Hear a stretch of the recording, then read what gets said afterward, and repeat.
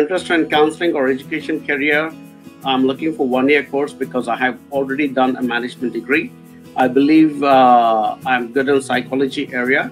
Can you advise me about job market and course? I can't recollect how good or bad the field for counseling is. I don't think it will be a massively big field, whereas education would be, bigger, because obviously there are a lot of young kids in New Zealand, a lot of young people in New Zealand who need to get into education. So between counseling and education, probably education might be a better option for you to choose. Within education as well, there are counseling aspects. So, probably you could also look at a combination of both of those things.